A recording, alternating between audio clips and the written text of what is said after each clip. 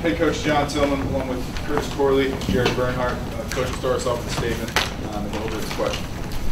Obviously, very proud of our guys. To get a conference win on a short week certainly wasn't a work of art, but the effort was awesome. I thought the guys really battled. Certainly a lot to work on, but much that we can build upon and grow from going forward. Question.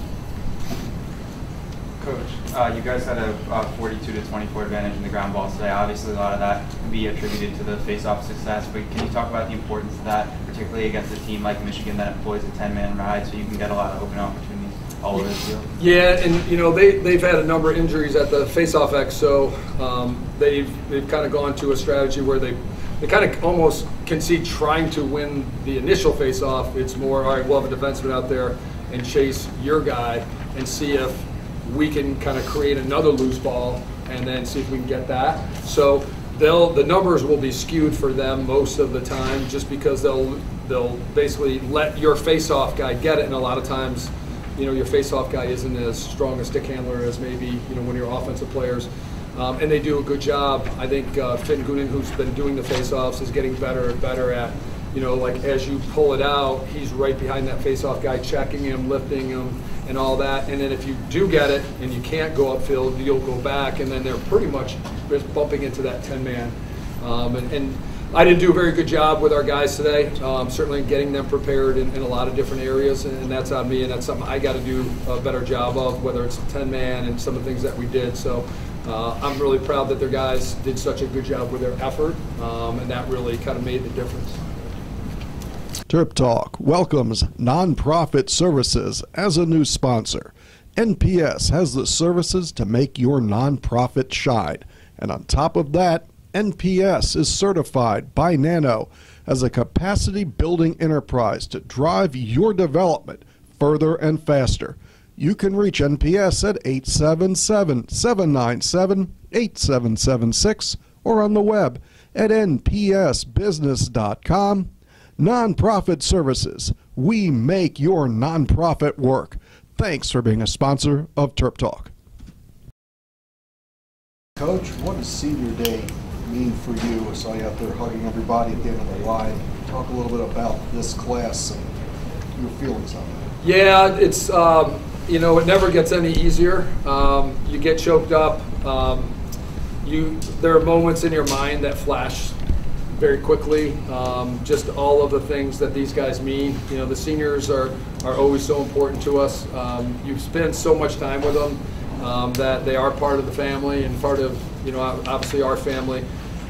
So you kind of see them coming out, but then you're looking back at whether it was freshman year or your recruitment of them, and kind of looking at where they were and where they are, and you're so proud of them, and you're just so appreciative of all the things that they've done for the program. Certainly, Curtis has given so much for our program, and is just much like all the other seniors, everything that you could ask for in a student athlete, where he has great passion, he's got great empathy, he's a great student, he's going to eventually go on to medical school, he's competitive, he does community service, he'd do anything for his teammates. So, and I know he's blushing, but that's what this thing's all about. So when you have guys like that in your locker room, you embrace every day, and you realize every day is one day less you get with them. So senior day stuff, you get emotional, but it's a great tribute to these guys and what they mean to us. Curtis, how much does it mean of all those number 42s? It was Corley's corner before they walked out. You have a large contingent of fans. What does it mean to you to be here, and what is the Maryland way that the coach has taught you? I mean, the Maryland way, man, you get established that right as you step on campus. The senior guys try to pass it down to the freshmen. It's a great tradition that we have here, just being a hard-nosed guy, and you just kind of touch back onto all those 42s. I got my brothers always wearing the jerseys that they find off on the internet in the stands. I got really my good family friend that's always there for me. He talks me through a lot of things. I think having those guys up in the stands, I hear them all the time. They're yelling at me. They're great. I just love having them around. My family means a lot to me. Senior day, it's one of the last home games. We still got another one, but you know, I'm just looking forward to the rest of the season. You know, Coach says it a lot. You know, the train gets going, and when it finally stops, you just get kicked off. So, you know, just getting another day with the guys is just amazing. Coach, when Jared and Logan are hot like they were today, carrying the load offensively, what type of effect does that have on your secondary scorers for the team? Certainly, you know, I think, and Jared can speak to this, we really never go into it like, you know, these guys are going to get the bulk of the shots. We have so many just unselfish guys that'll move and share the ball that, you know, each day it's a little, or each week it's a little bit different. It certainly helps when those guys get going, because once they start getting going, they'll draw more attention. It should open up other things. But it also says that, you know, either they're making plays or their teammates are looking for them, and I think they probably be the first to credit them for a lot of that success. Jared, you had 5 consecutive hat tricks over this little span here. Are you starting to feel more comfortable in the offense, being able to find teammates and teammates setting you up, or has it just been like that all year and you're just starting to get going now? Yeah, I mean, definitely a lot more comfortable. I think just it's really unique having all the guys out there that can kind of make a play. You know, I don't try to go out there and say, oh, I need to score, I need to make an assist. I kind of just go out there and kind of let the game, you know, come to me. And I think, you know, we have a lot of dynamic guys that, you know, are feeling a lot more comfortable. Jared, the last minute and 15 seconds of the first half, you and Logan scored 4 goals in that final minute. Can you talk about what was working so well offensively, specifically during that time? Yeah, I think we kind of just saw some openings, and we were able to make plays. You know, like I said, try not to, you know, force things, but, you know, we saw some openings and we're trying to, you know, just, you know, take advantage of that. Jason. Coach, how big was that run going into halftime? I mean, that definitely, like, I felt like we picked up some momentum. A tough week this week, you know, that Sunday night game, you know, a late Sunday night game, very physical game. Our numbers in terms of like distance and high intensity and all that, they were very, very, very high, probably the highest we've had all year. So it took our guys, I mean, some of our guys were still pretty gassed as of yesterday. So, you know, it's that at this time of year, that slippery slope, like you're trying to get them prepped up on each team, and each team is very unique. The personnel, the schemes, how we're going to defend it, how we're going to attack it.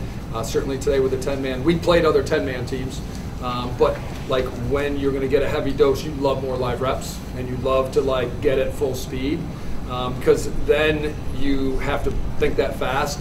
And we just walked through some things, and it really showed. Like we just didn't make quick decisions. We didn't get to spots, and you got to make some decisions on you want more reps, and maybe your kids are more mentally, physically fatigued, or you know, or do you back off and hope that, you know, hey, we've been through this a little bit. And I don't think I did a very good job with that, and that's something I just need to do a better job for our kids. Curtis, when you're back there against that ride, you're trying to complete those 50-yard passes. How do you see the field? Are you used to that? And once you guys did figure it out, I guess Ray Hill got a goal. Everybody went crazy at that point. So yeah, it's always good to, you know, see some pole goals, especially, you know, when you get that assist. First career point. But no, so we were working on it all week, as Coach said. We didn't get the live reps that, you know, I think that would have helped us. But you know, when you face this team like we did today, they're very good at what they do. They're very committed to it. They buy out, they sell out all into their 10-man ride. So we just got to know our looks, and we executed decently today, but I think we could have done a way better job. So just going forward. Curtis, Brett McCarr had a pretty good game today, getting ground balls and playing more defensively. Is he starting to really find his niche on this team defensively? He's just a young freshman, but is he starting to get going a little bit? Yeah, definitely. So, I mean, I've talked about Brett multiple times. He's amazing. I love having him down there. He's a really good guy off the ball, good guy on the ball. He listens to you. He talks you through things that he sees before maybe you even see it. So he's just a really good addition that we have down there, and I'm just really thankful that we have him. Coach, obviously the 10-man ride is very unique. So for you, when you're preaching to the players, how do you find that balance between encouraging the bulls sometimes to take the long shots and the long passes, or other times to dump it down and try and move up the field at a slower pace?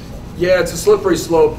You have to kind of factor in you're going to make some mistakes, and there's kind of give and take. So you're probably going to fail a few more, and we definitely had too many. But you also kind of have to think, all right, if we are aggressive and we're shooting, we get some goals off it, you're going to get some potentially easy goals, and you're just going to give up some possessions. And I think that last run at the end of the second period, I think you got one off a 10-man. So we had a couple of loose kind of situations that were created from the 10-man. So I think we may have gotten 3. It just feels like, like in the third quarter when we just didn't do a good job. I felt bad for our defensemen. Those guys were getting gassed. I felt like we played 12 minutes of defense there. And then on the other end, you have to play complementary lacrosse and be like, all right, we would love to score, but if we take a quick shot, those guys will never make it through the fourth. So it forces to back off a little bit, and sometimes you just have to do that. Maybe take the first 40 seconds of the possession and then get into your offense, which it handcuffs you a little bit, but it also, again, you have to give a little bit so these guys can catch your breath, because they will wear down. And I think that Michigan offense, they have a good group of players there, very slick, very skilled, and I think those guys, their future is very bright. Jared, can you talk about what it means to wear the #1 jersey now that you've had it for almost a whole season? Yeah, it's a tremendous honor.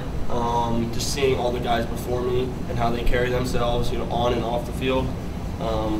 It's just a tremendous honor. I didn't obviously come here to wear the #1, but Coach asked me, and I was, wasn't really going to say no. But it's just, I've talked to those guys, Joe Walters, Connor Kelly, Matt Rambo, and they just talk about just putting on that jersey every day and just coming out ready to play. What's your family think about it? They're going to give you a hard time about it, or are they happy for you, or ride you on it? They haven't really talked about it that much. I wouldn't say we're the most talkative people, Yeah. but they haven't really said anything.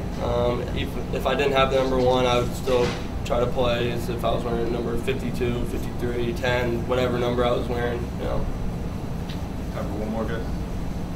Good. All right. Thanks, guys.